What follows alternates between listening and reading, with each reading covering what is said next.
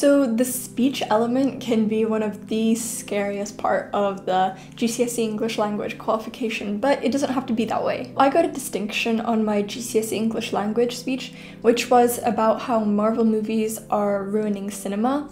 And so now I'm going to show you how you can get a distinction, or at the very least pass the GCSE speech as well. So first of all, when you choose a topic, make sure that it's something that you're actually interested in and that you can, talk at length about. It has to be something that you're knowledgeable about and you're passionate about.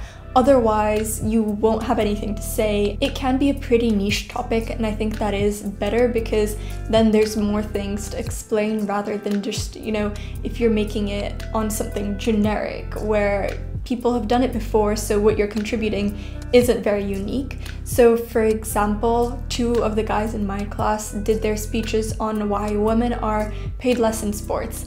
And we only have 8 guys in our class, so that's 25% of the people who did the same speech.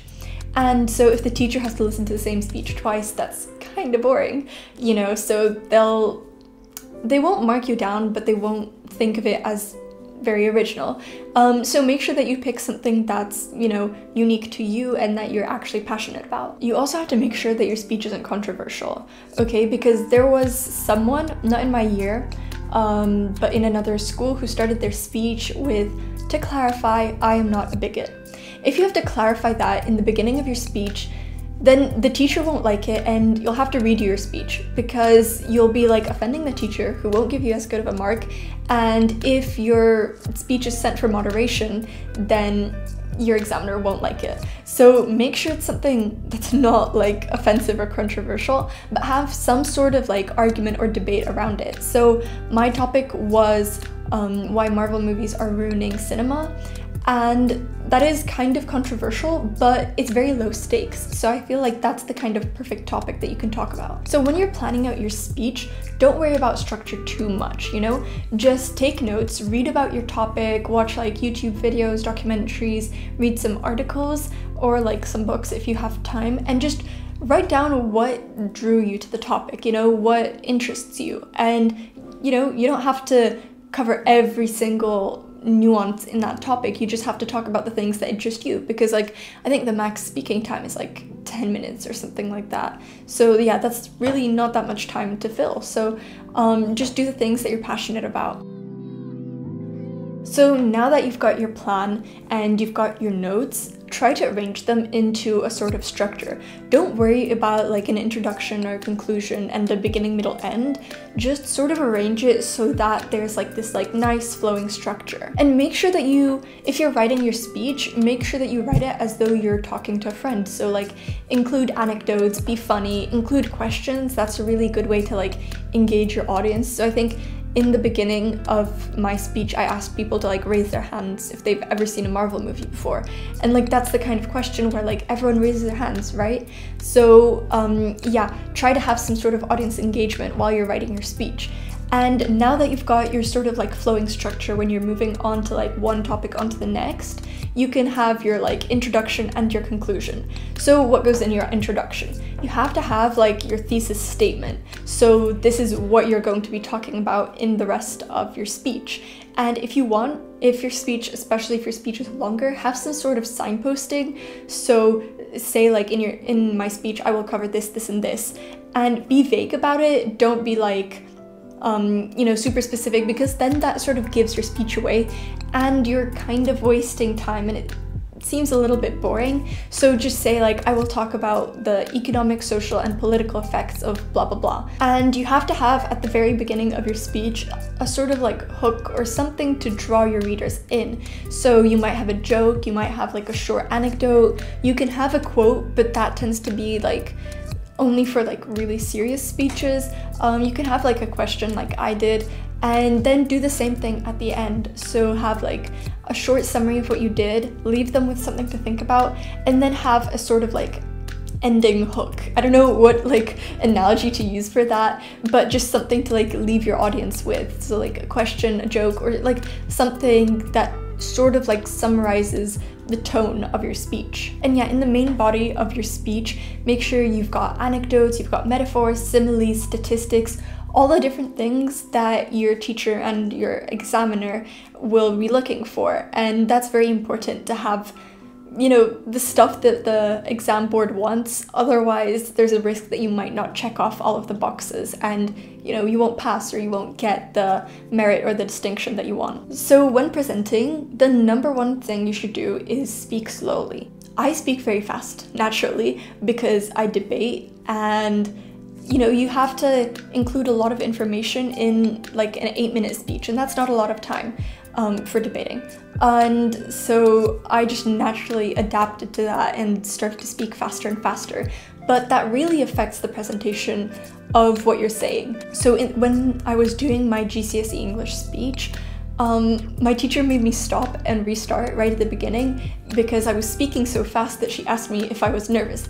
And I wasn't nervous, it was just that my first run through of my speech was like half an hour long, because I tend to ramble, and don't do that, by the way. So yeah, when you speak really fast, it tends to become difficult to understand, but also what you're saying gets like lost, you know, it's not as impactful. So when you look at the best public speakers, when you look at Obama, when you look at MLK, when you look at JFK, they are, you know, very slow. It's like 3 words per minute, which, I don't know, maybe if you listen to like an hour of it, it would get kind of boring, but like the way they do it is so like engaging, and you hang on to every word rather than it being this like jumbled lot of sentences that, you know, go in one ear and out the other. So another thing you should do is project your voice so that it's loud enough for everyone to hear. Don't like be really quiet, don't like speak down here, speak up and like speak with your chest, if that makes sense, you know? Okay, I don't know how to explain this, but don't speak with your throat in your mouth, speak like from your core. So like naturally your voice will like get deeper and it'll get like louder, and you'll have that sort of projection so that everyone in the room will hear you, but you'll also seem more confident, and that's a really important thing. Make sure you also have good voice modulation, so your pitch might get higher or lower depending on the context of where you are in your speech. It might get quieter or louder, or you might speed up in certain parts or slow down to emphasize certain words.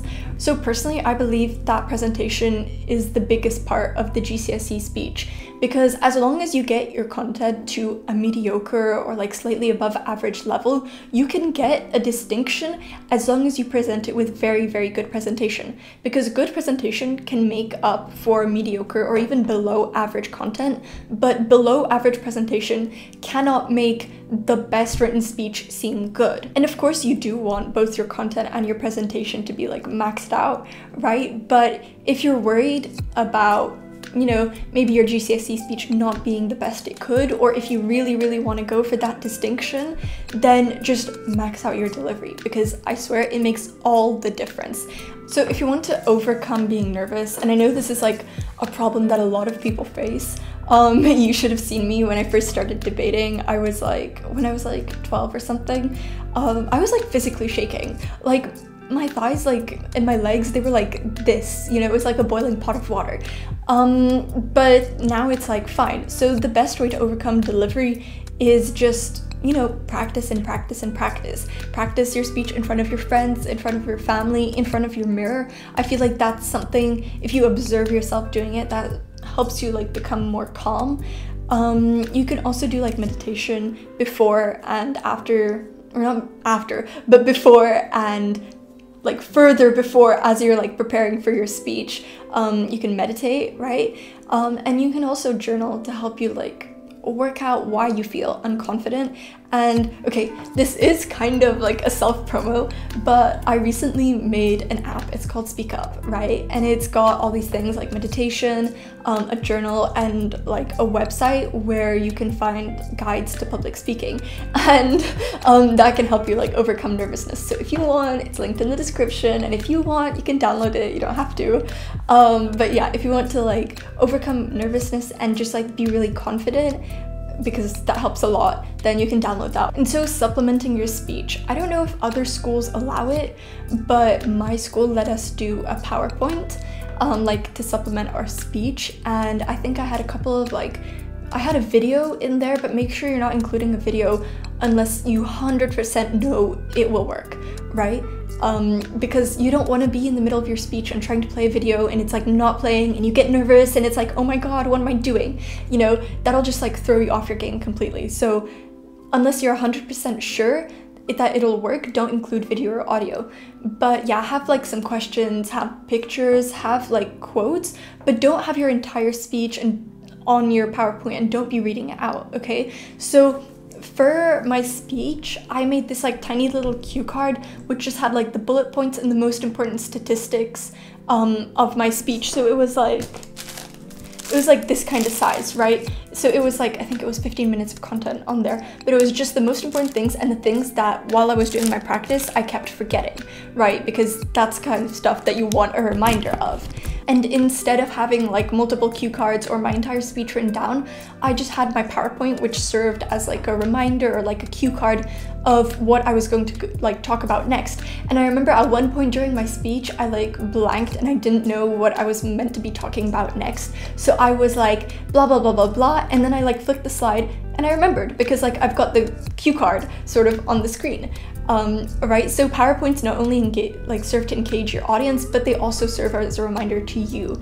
But it is important to have some sort of like cue card or your speech written down somewhere. Don't have your entire speech written down, and especially don't have it in like a really small font, okay? If you do want to have your entire speech written down, have it in like a really big font so that you can place it down in front of you and you can like look down and look up at the audience. But I know some people like made cue cards, but they weren't really cue cards because they like just cut out a paragraph of their speech after having printed it out. And like, you're still reading it out, you know? I think cue cards work best when you actually make them to be cue cards. So I'll show you a couple of examples and I'll show you my system. Okay, so I made like 3 different sets of flashcards for this debate, but this is like my best set and this is the one that I used in the end. And so as you can see, it's like, wait, okay, look at that. Yeah, it's very bare bones. There isn't very much stuff on it. There's a lot of, oh my, okay, my flashcards just fell on the floor. But so here they are, right? It's very bare bones.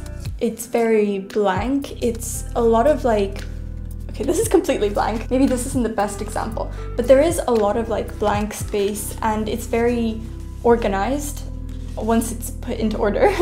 Okay, this is like a worse example because there is some crossing out to do, but of course this is debate, so like you have to change it based on what the opposition says. But see, it's not full sentences and it is like notes, you know? So it's like ×5, ×10, ×15. Like this is just, you've got arrows on there and there is a lot of blank space. Here, not really, because I was adding stuff based on what they were saying, but you can still see like, you know, where you're meant to go and logically like, you know, here's the arrow, and you can tell that it's listing and things like that. And so here, where it's got more blank space, that sort of indicates to yourself, like, you know, I need to pause here. That's like 30 seconds onto like a flashcard, which has like maximum 20 words on it, right? And so this ended up being like a 2-minute speech, and you don't need to have a lot of flashcards. And yeah, that's the end of the video. So you can check out my other videos on getting a 9 in English, like in general, the 2 English GCSEs. Hopefully I'll have that linked somewhere here or here, I don't know. And yeah, see you sometime soon. I don't want to say next week because I don't know if it'll be next week, but yeah, thank you so much for watching and see you soon.